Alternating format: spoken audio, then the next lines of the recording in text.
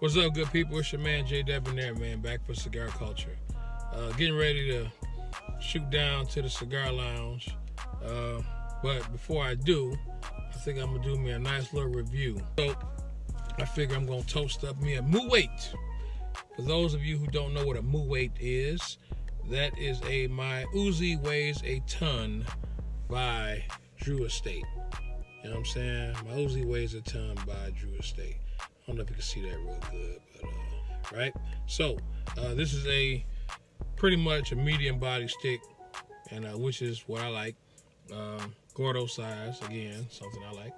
And we're gonna go ahead and light this up, and I'm gonna give you my thoughts on it. You know what I'm saying? So I already done cut it, so let's light it up. Let's see what we get. That ain't good. That's not good. We're gonna always go back to what we know works. Let's not put very much butane in that one. So we've got our little long stem matches.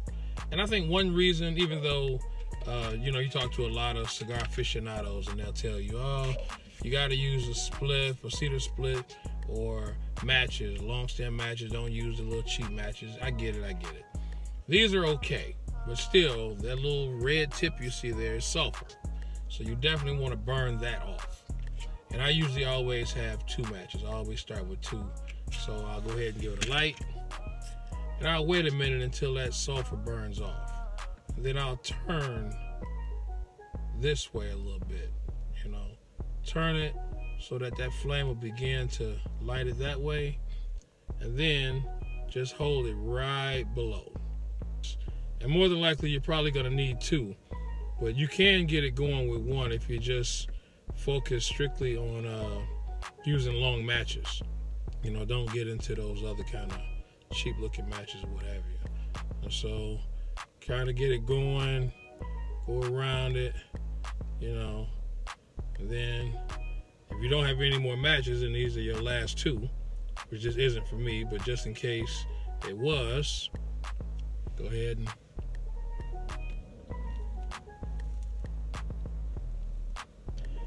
all right. Yep, burning nicely now.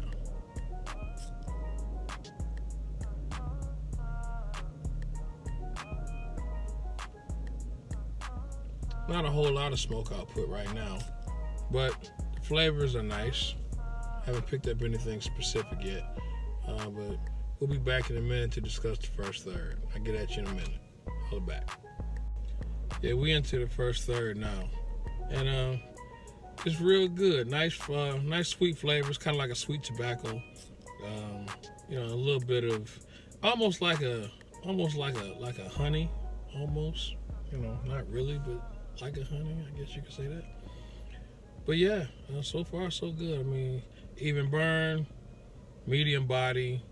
I forgot to mention earlier too that the smell before I lit it was kind of a, you know, like a barnyard kind of smell, like a hay smell, like a big bales of hay somewhere.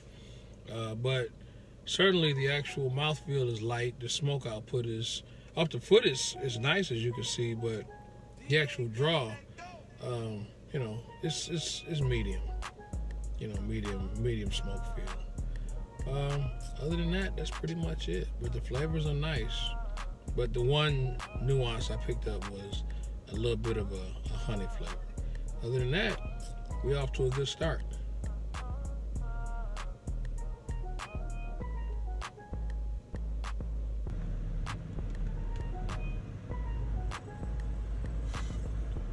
Oh yeah. Yeah, we back, baby. Hey, we into the second third. Man, the sweetness has deepened. It is really getting good, people. For sure. I know a lot of people don't do cigar reviews while they're driving, and generally I don't.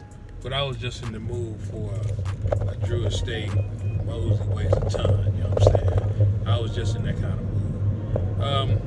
Hold on. Notice my phone shaking a little bit, but we'll be all right.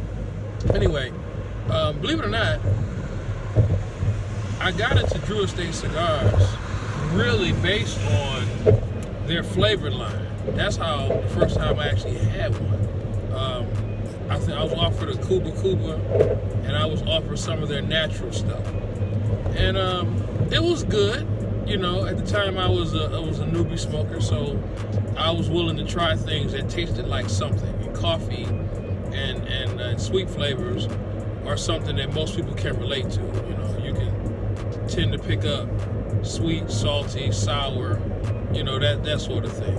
You know, and so I started with those, and then I got into their natural line, which is supposed to be a non-infused cigar, which I imagine, I don't know how they do it, but my guess is they would take the cigars and they would lay them around or keep them in humidors that had coffee nuances or different other types of things like cinnamon and nutmeg.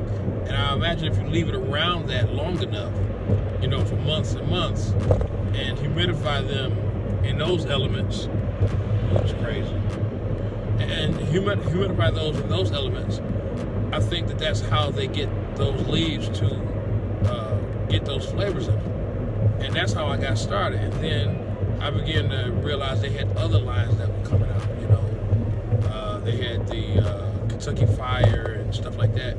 And these were, you know, certainly not infused flavors, but they were flavors that, you know, that were just different. And I think that's one thing that makes Drew Estate different from a lot of other cigar makers, is that they're willing to go off the, you know, they're willing to go off the radar to try something different. You know, they're willing to take chances. And I like companies like that. You know, I like companies that's willing to take a chance and say, hey, you know, we think that there's a market for this unusual flavor profile. Let's try it.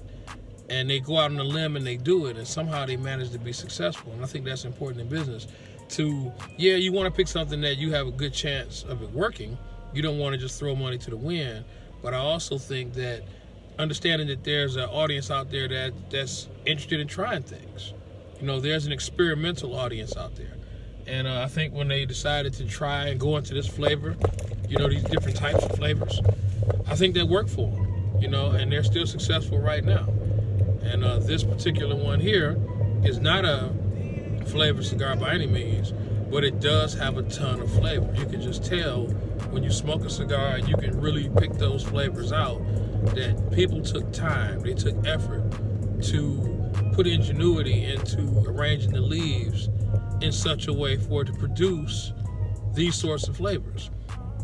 All right, we're around just about the halfway point with the MUWAT. My Uzi weighs a ton by Drew Estate. I like how that sounds. MUWAT, Drew Estate. I like that. Yeah, it's the MUWAT by Drew. It's the MUWAT by Drew Estate. I like how that sounds.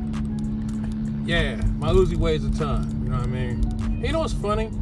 You know, when you think about terms like Uzi and how much it weighs, you would think that this would be a full-body monster of a stick with a title like that. You know what I'm saying? My Uzi weighs a ton. When in reality, it's not like that at all. It's really a nice medium smoke. It even says it on the cigar band, you know? So I thought that was a little ironic. But yeah, right now we're getting a lot of the same flavors, still a little bit of spice, not a whole lot at the halfway point yet, but we're just getting to it, so we're gonna keep on rolling and see where it takes us. But right now it's a nice, smooth, sweet stick, still with the honey and kind of cocoa flavors, you know, no cedar, you know, nothing like that, but still nice sweetness, really, really good. So that's where we at, and I'll be back once we get closer to the end of the third and see what we get. Right now, we smooth sailing, baby. What up, though? Yeah, we're nearing the end of the MUWAT. You know, Drew Estate's Uzi weighs a ton, 6x60 Gordo, pretty much medium body smoke. This is it's nice, man. It is a total medium, in my view. Up to this point, but it's definitely the spice and the heat done wrapped up. I mean, it's up there, like the heat is still going, you know. I mean, it's there. The flavors besides the heat and spice is just just like a leathery kind of taste. You know, the sweetness is gone completely.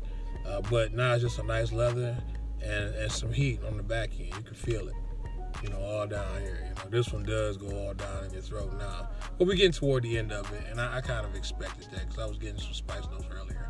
So that's pretty much where we at. But hey, nice smoke. You know, it's not a power bomb. You know, it's definitely not what I would consider to be a full body stick. I guess you could consider the heat, you know, the spice heat, you know, I guess you could kind of consider that getting full, but it's still a medium stick, but it's got, that spice done got heavy, definitely. And I like spice, but I like spice with sweet. And this is more, toward this third, is more spice with leather. You know, leather and just kind of an earthy kind of taste, you know, so.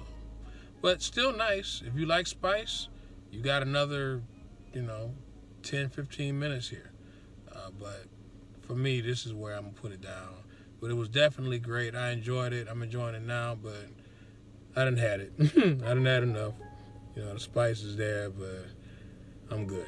So, thanks for watching. Check out my new videos. Subscribe to my channel. Check me out on Instagram at Cigar Kulture.